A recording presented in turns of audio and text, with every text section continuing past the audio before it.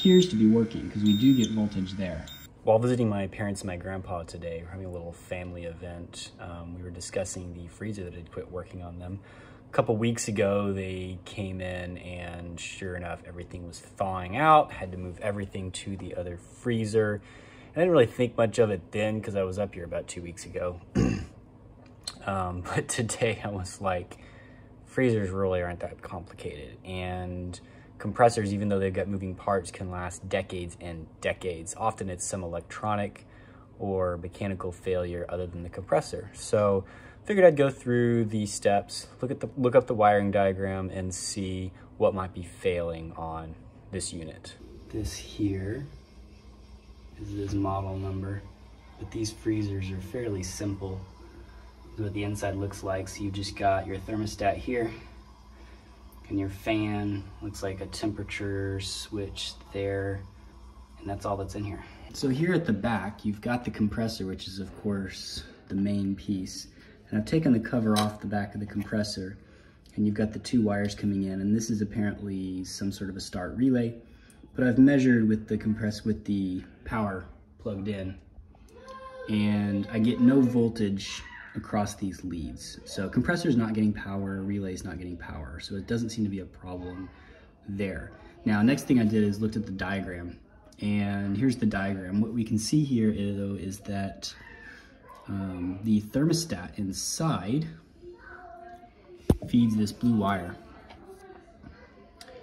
So this blue wire should be hot whenever the thermostat is calling for cooling. This here plugs into the defrost timer.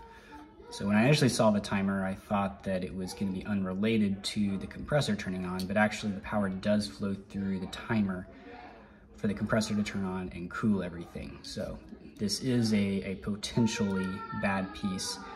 So you got your yellow and our white, which are the same here, yellow and white, and there's not power there. But this yellow wire is only going to get power if the defrost timer connects the blue and the yellow. I haven't looked at it. Looking at the diagram, I'm sure that it connects the blue to the orange whenever it's in defrost mode, and that means that the compressor would be off. So it's either in blue-yellow connected or blue-orange. So what I'm gonna do now is I'm gonna plug it in and see if I have power between the blue and the white. Got my multimeter lead stuck in, set on voltage AC 200 since I'm 120 volts that I'm messing with here. Sure enough, thermostat appears to be working because we do get voltage there. So that gives us the suspicion that it's just this defrost timer. So this would go in just like that, which means it's either the middle two here that are connected to each other or these two here. Let's see where we have continuity. So let's switch over to ohms there. And this is the one where if I touch my leads together, it should go to close to 0. Let's see what that does.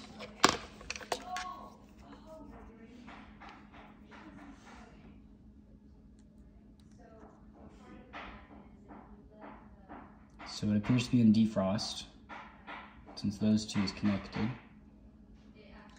Let's see if these two are connected. Nope.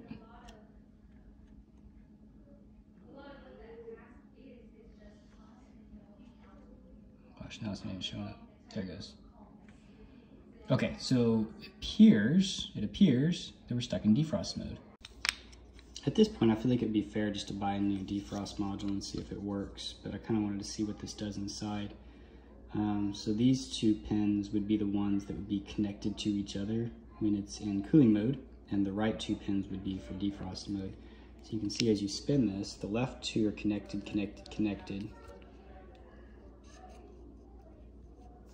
It's gonna pop. So now the right two are connected for just a short period of time, and then the left two again. So somehow it got stuck.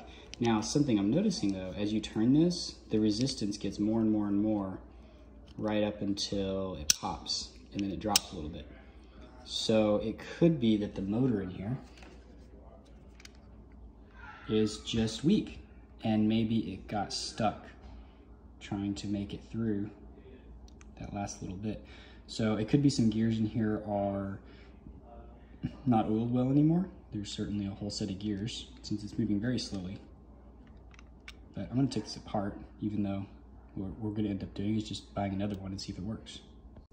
Scratch that, I'm not taking it apart. I have to get these little plastic welds off, which wouldn't be all that hard to do, but it's not worth my effort right now.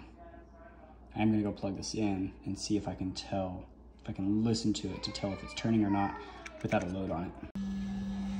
So even better, I went ahead and popped it back together and plugged it in. And I don't know if you can hear,